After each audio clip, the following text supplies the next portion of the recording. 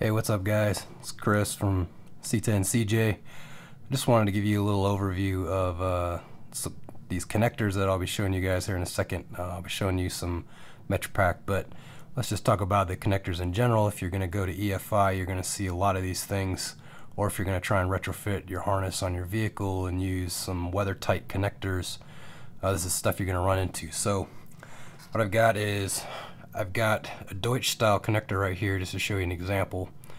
You basically have two pieces of it. You've got a male, let me flip this around, and a female, as you might be used to it, but in technical terms this is a plug and this is a receptacle, or sometimes this guy's also called a socket. So they've just plugged together like that. Inside of these you've got pins and sockets, and they're opposite of what you'd expect. So the pins actually go in the receptacle, or the female side, so the male goes in the female, and then the sockets, or the female pins, go in the male side. So yeah, think of it how you want. But so that's how they work. These are Crimp Style. These will use, I'll show you guys the crimper here in a little bit. You just break these off and you crimp these in. The Deutsch, they have, you crimp the wire in here and then you crimp the insulation here. These don't have a cable seal like the MetriPack and the WeatherPack do, but because the Deutsch actually has a seal on the back of the plug or the receptacle, so this is the seal for the wire. So let's get into it. Okay, so here we're looking at a MetriPack connector, and this is a 150 series.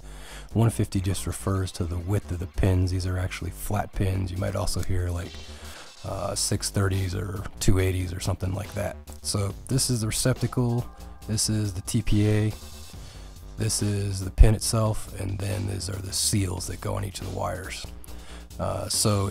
Like mentioned before, these are flat pins versus round pins, and the width of these really just kind of specifies the current carrying capacity, with the 150s being the least. Here are the tools that I typically use to assemble these connectors. Just a small set, mainly 3 on the left here. Starting on the left, we've got a set of wire cutters. These aren't your typical side cutters. They're large gauge cutters. You can see the opening there. It's a little different than what you're used to. You can get these at Home Depot. These are Klein brand cutters. Really good cutter, especially for cutting bundles of wire. Nice, clean cut. Next up, we've got the crimpers themselves. These are the low budget crimpers you can get from like Summit. The holes there indicate these are for WeatherPack or MetriPack. And then we've got the strippers, and then we've got the cutters, or side cutters. So let's go back over to these crimpers and take a little closer look at these things. So the MetriPack WeatherPack crimper, you can see it's got 3 dies right in the middle of it here that are used for crimping the wire itself into the terminal. And then the 2 circular holes are used for crimping the cable seals. So you basically got 2 different sizes there. These work great for the 150 and the 280 series. If you get into 630, you're going to need a different crimper. Alright, let's get into an assembly. We're going to start by breaking off the pins from the strip. I just use the tip of the crimpers to do this. Works pretty well. Next, we're going to put the seals on. I put the seals on before I strip the wire. Just makes the seals go on a lot easier.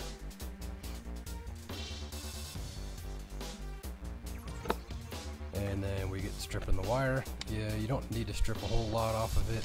Probably a little less than 1/4 inch. You just got to take a look at the pins and the sockets and see what you need. And then one thing I don't do is I do not twist the wire. Just leave it as strands. And then here we're going to put the first pin on.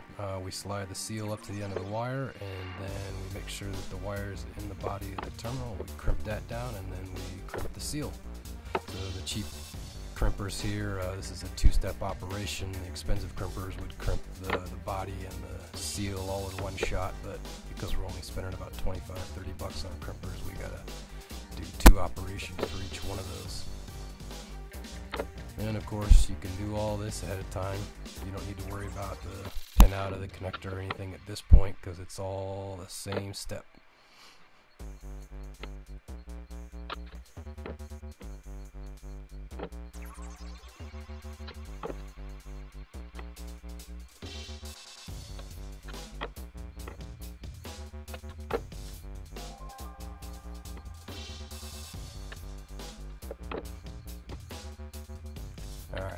So I got all 7 of these done. I'm not putting 8 wires in here. Next, yep, there's my spreadsheet showing the layout of the connector. This is where it does matter. I went A, B, C, D. So it's just a matter of getting everything lined up, and then you just plug and chug. And then same thing on the other side, lettering.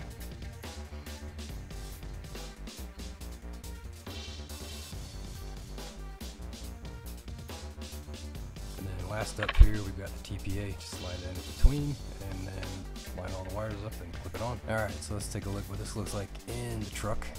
Here's the bundle that we just assembled. What we're going to do is we're going to find the plug that I've already put in here. So let's take a look at that. There's the plug right there. This is just a fraction of all the I/O that goes between the ECU and the rest of the vehicle. In this case, this is half of the inputs going from the vehicle to the ECU. So there it is. Got 7 connections all ready to be tied into the vehicle harness. And then got a couple of more connectors along with yet another one way over here. So this one actually here is just some sensors I had on the engine. The rest of these are the I/O for the ECU.